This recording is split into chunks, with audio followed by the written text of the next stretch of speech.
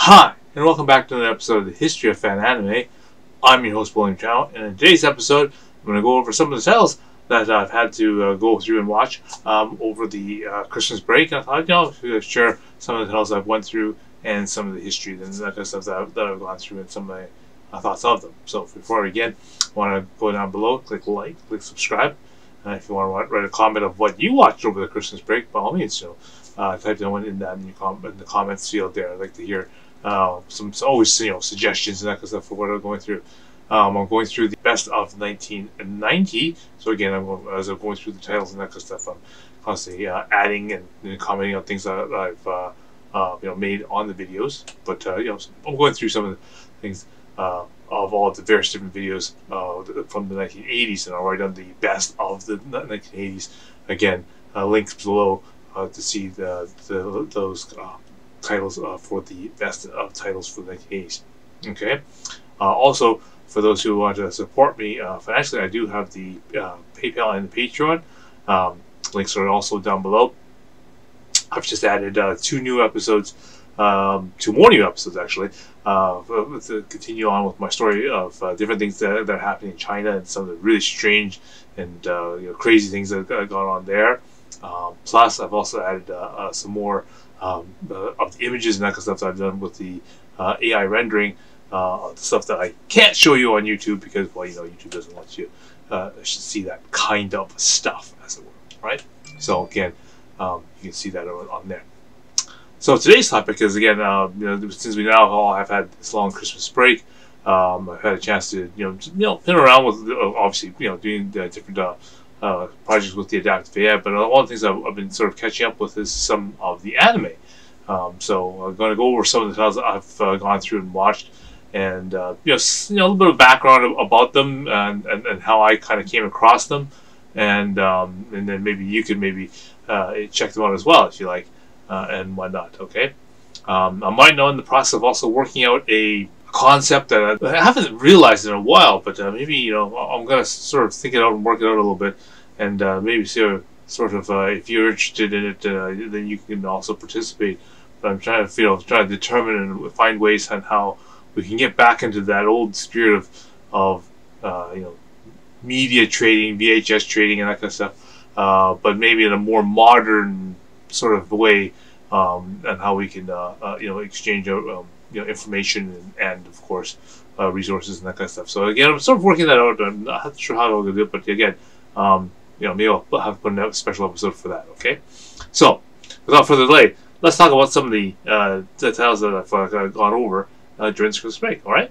Okay, so I start with my Amazon wish list. So again, this is from a previous episode. I've started building up a list of TV shows and things that I should probably watch. And as I was going through my best of 1980s, I came across these titles that because I initially started trading these ones in VHS, and at the time, I got into anime in the late 80s, so a lot of these animes are from the early 80s. But they were still around in very limited numbers, because obviously a lot of people didn't really have those really expensive VCRs at that time to begin recording them, right? So with the advent of technology and improvements of licensing and that stuff, because it's becoming really cheap, these shows have now been subtitled, or some of them even being dubbed. Now I can actually go back and watch them, right? So let's going through down the list here. I wrote and put these onto my wish list, knowing that someday, I should keep an eye out for these, right? So, going through the list again, I decided, okay, let's go through and start with see what I got. So the first one on the list was Space Runaway Ideon. Okay, so Ideon, right away, it's one of those classic animes. Came out in the early '80s, 1980, and it's done by the Gundam guy, Tomino, Genocide Tomino. So if you're, sort of interested, after watching, the regular first Mobile Suit Gundam, and you saw the destruction and everything that the war caused in that one. If you feel like traumatizing yourself again with more of that, then Ideon is definitely your kind of anime, right? So giant robot type show again. Big conflict going on. Again, my big warning with a lot of Tomino shows: don't get attached to too many characters, or because by the time you get to the end of the show, half of those characters may be maybe offed off, right? So definitely, yeah. So I went out and started looking for this one, and see what I could find, and then I realized, oh, okay. I came across this website for this group called Kyak. How do I pronounce it? Kyaxi, okay, or Kix, I guess maybe Kixi. They're a fan subbing group, I guess, and they were thinking of doing Ideon back in 2000, I guess in the middle of the 2015s or something, 2013, 14s or whatever. And apparently it took them 3 years to do essentially 39 episodes or whatever, right? So about 12 episodes every year, so about an episode every month. Now, a show like Orange Road, 48 episodes, I did in literally 3 months, okay? These guys are proud of the fact that it took them a freaking 3 years to do the same thing. And it's like, oh my god, this is horrible, guys. And well, whatever, it's a different animal nowadays, right? It theoretically should be way easier, but obviously, even being a one-man show type of thing, it still theoretically should be easier, but whatever, it took them forever.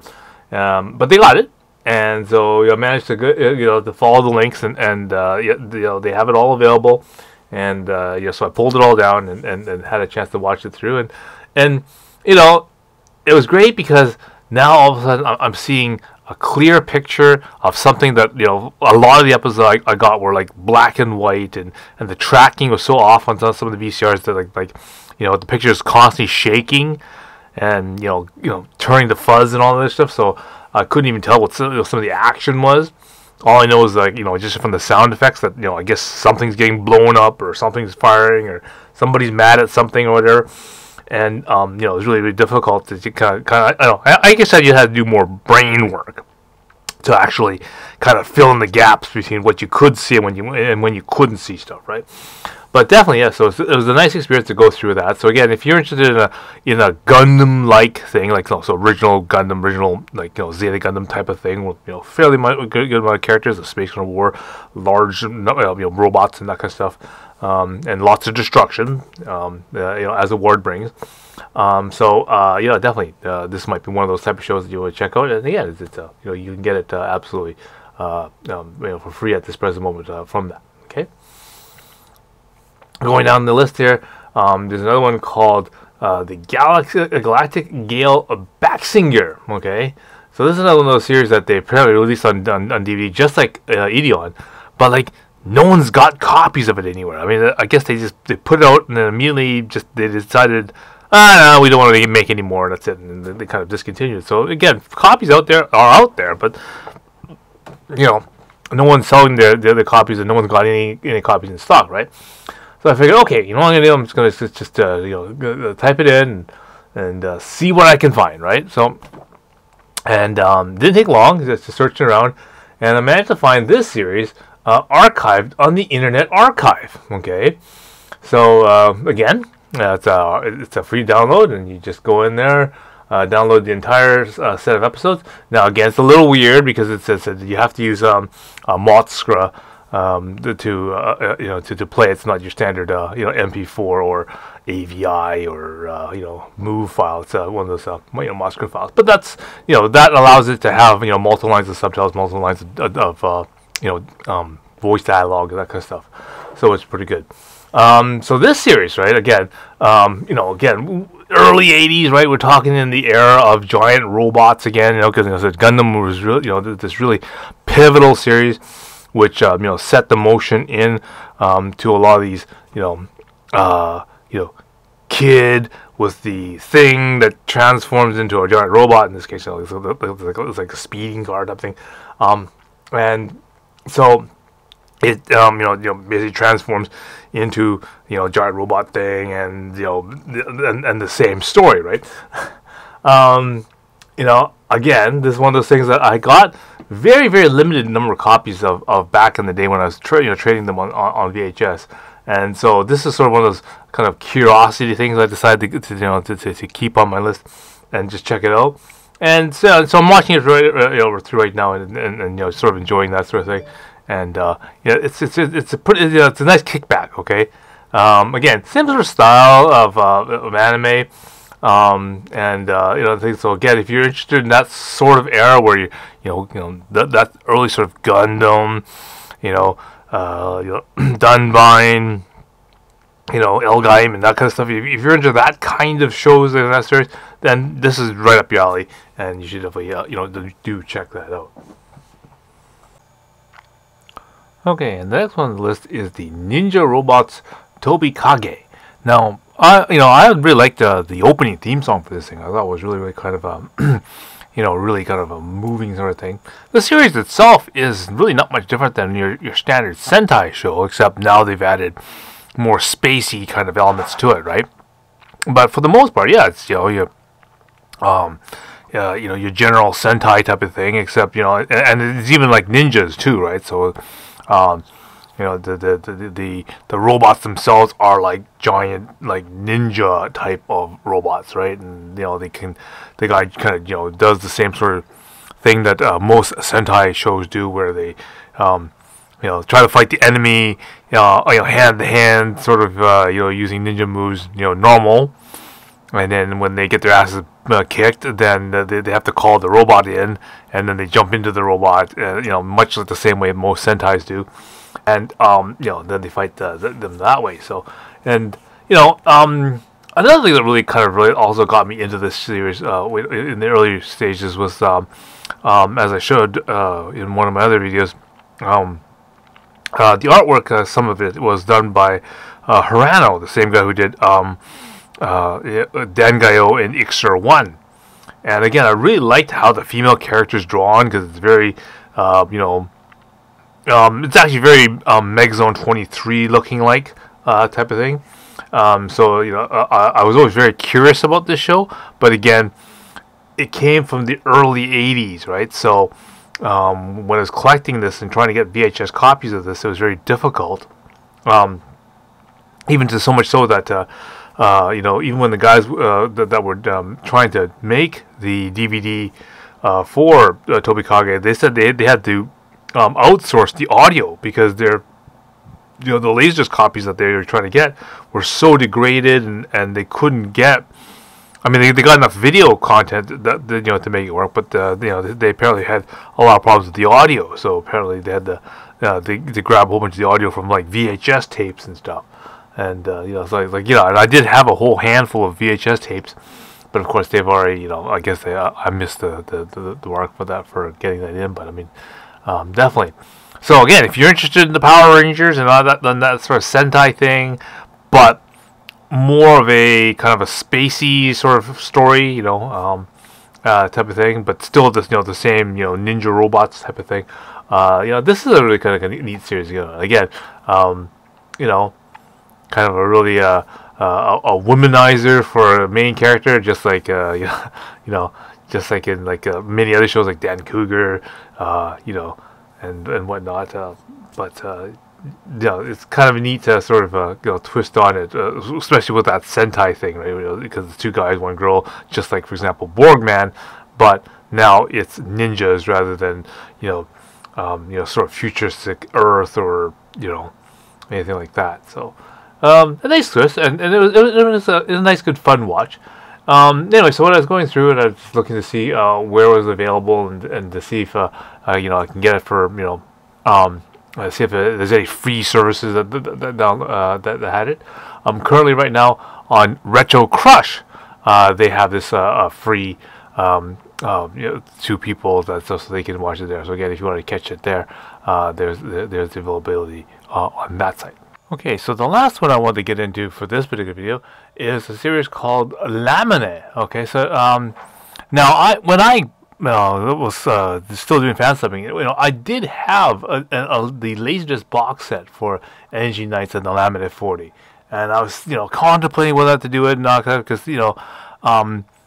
there was a lot of good posters and stuff for this series. Even though, like, I said, the artwork kind of was a little kind of real rough in it, as I remember. But I had an opportunity to get the Laserdisc, and it was I think it was relatively cheap. It was like half the price.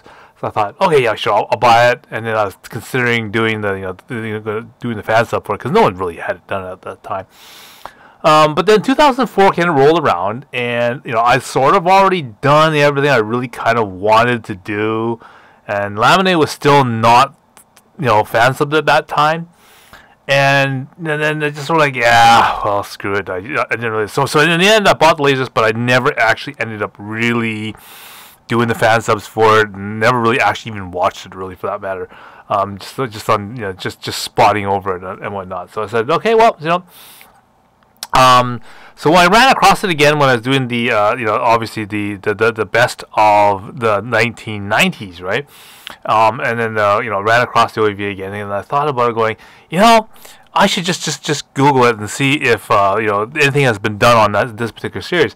And lo and behold, yes, they have licensed it, and they've gone ahead and did all the subtitles for it. So I was like, okay, right on, perfect. So this is my great opportunity to go and catch up on watching watching that series. And so when I started doing the Energy Night and the Laminate 40, I realized and the first thing that really caught me right off the guard was, man, the artwork is really, really like I wouldn't say just poor. I just say that characters and the facial design and the actual character itself is really rough. Okay, because when I'm looking at it going, I know the sort of the premise behind it and whatnot, and maybe I'm just this is maybe one of the problems of watching something too new. And then you go back and watch something old, and you realize, holy crap, the disparity between the artwork is really, really bad. But, when you watch Laminate, you see, for example, the Coco, right? Coca. She's got the weird googly-eyed glasses, right? And if you watch things like Sorcerer Stabber's Orphan, and even like things like Slayers and whatnot, the nerdy types always have those weird glasses on, right? And that's very stereotypical. But even when you watch things like Saber Marionette J, you can see the references in there, but they're very, very sketchier, right? More really rough design, right? More prehistoric sort of artwork, right? Okay, so. Going into that, I realized, okay, yeah, this is a really big turnoff. But the thing is about that really caught me about the first series of Energy Night and the Laminate 40 is that it's very slapsticky humor, right? It's very, very coarse in that matter. A lot of gag jokes and that kind of stuff in it. Plus, even the second main character, Das Sider, he's actually actively telling, puns and bad jokes. Okay, so that's what sort of kind of kept me in the series. Just kind of watch that and just so that this feeling of I gotta get through it type of thing, right?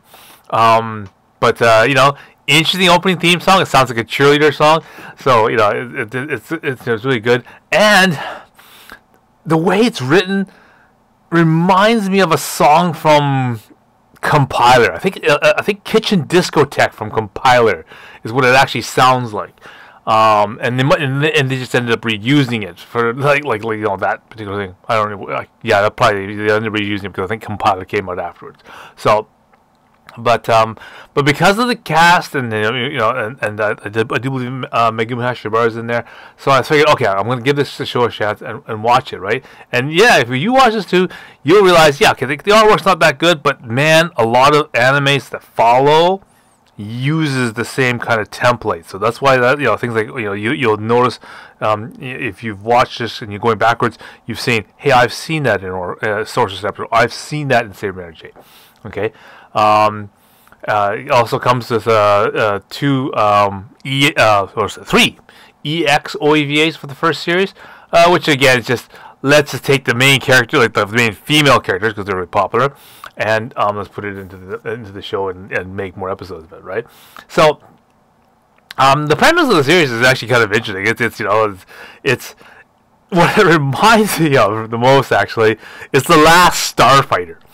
Okay, and the way I mean that is that essentially here you got this world that's being invaded, or the evil is awakening, and the way that they try to find the holy warrior is they make a video game, and the person who manages to beat the video game must be the holy warrior. Okay, which ends up being Lamune here, and so he gets sucked into the TV, and ends up in this dimension where he goes, okay, you're the holy warrior, you got to defend defend the empire against the evil attack of blah blah blah, right? It's literally exactly like the Last Starfighter, and so basically that's that story. Okay. I continue the story by watching Lamine 40 and The Fire. So this is the next sort of newer rendition of it that came out, and I said, okay, so I haven't done the review of it yet. So, but because it's available, I'm gonna watch it. And so again, so now this literally is exactly the same story. The evil kingdom, the evil empire of blah blah blah is taking over the kingdom. We must find the hero, the holy hero, to save us all. Okay, we'll put it into a video game, and we'll find the kid who beats the video game. He must be the warrior, so we'll suck him to the TV again and bring him into the world, and he will save our world from the evil guys and blah blah blah. What's neat about this one is the artwork is now much crisper, smoother. You can now really see the relevance in an anime like Saber Marionette J. So even though the way the main character kind of has that thing, the female characters are much more bustier.